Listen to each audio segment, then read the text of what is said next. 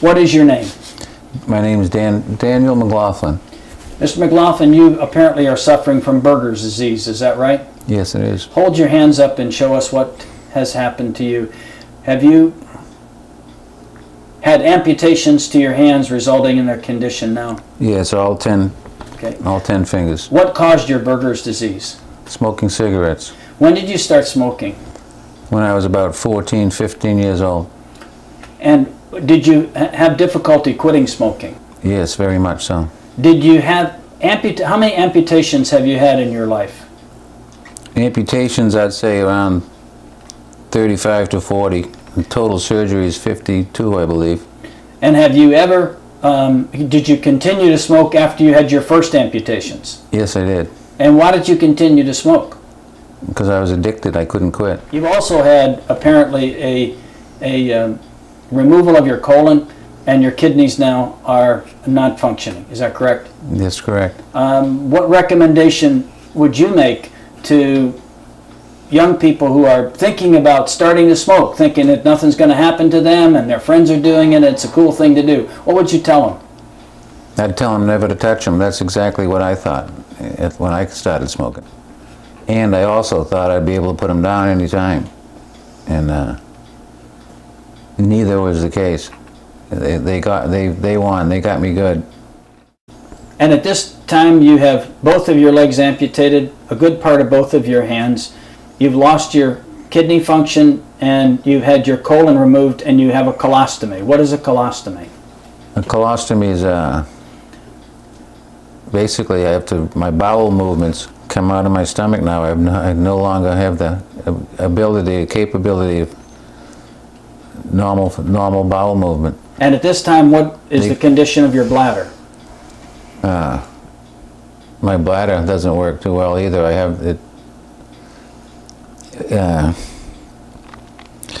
I urinate almost entirely into a bag, and with a Foley catheter. And my bladder has very little function. What function it does have, I can't sense or feel.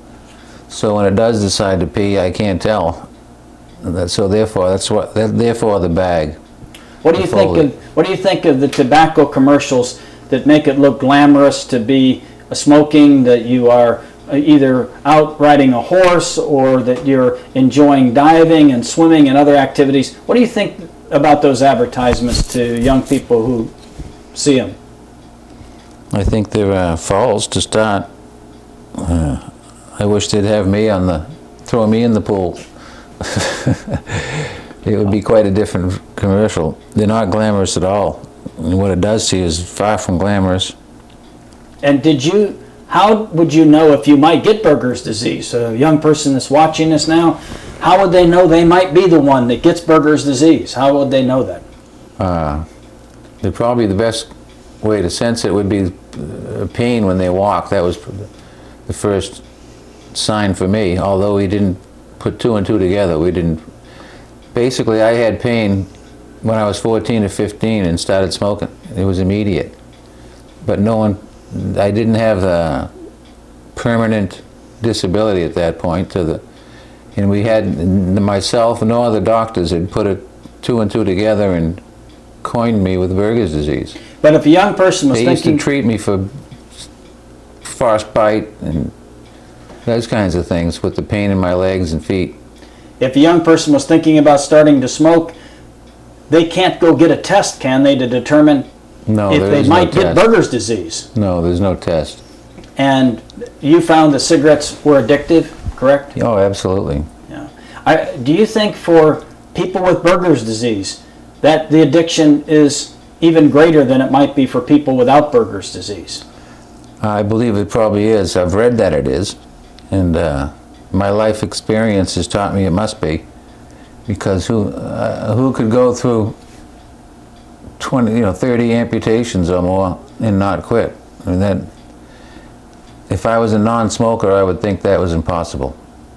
Or if I wasn't addicted, I would think that was impossible. Do you think cigarettes ought to be readily available in convenience stores and things like that for kids to get them, even though there's signs saying that you have to be an adult to get them? Do you think they ought to be visibly displayed like they are all over in our society.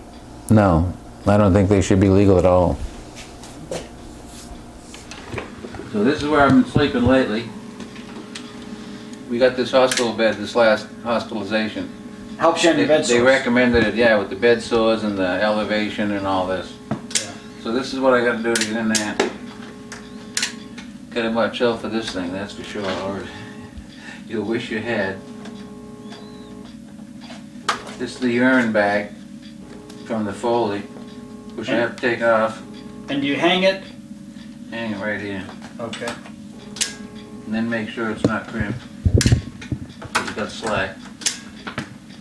But I gotta get close too.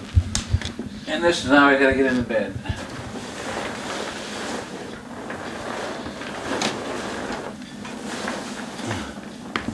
So there you go.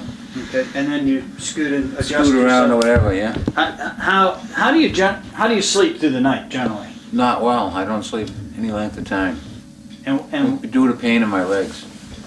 so you still have. I have to. Right now, I'm not even supposed to be sitting up with this bed sores. This is another reason for the bed down here. You're supposed to be in the bed. I'm supposed to be in bed on my side. Well, maybe you can just stay there then, as we complete this. Does the Foley cause you problems during the night in terms of movement? Yeah, you know? yes, it limits that. Right. Limits your movement for sure. Yeah. I'm always Do you have phantom? headed. Do you have phantom pain in your Yes. legs? Yep. In both legs? Yep. What does he mean? What do we mean by Well, phantom? that means like, for instance, I might have pain in my foot that I don't even own. I don't have a foot. But it will feel like my foot's killing me or some other appendage.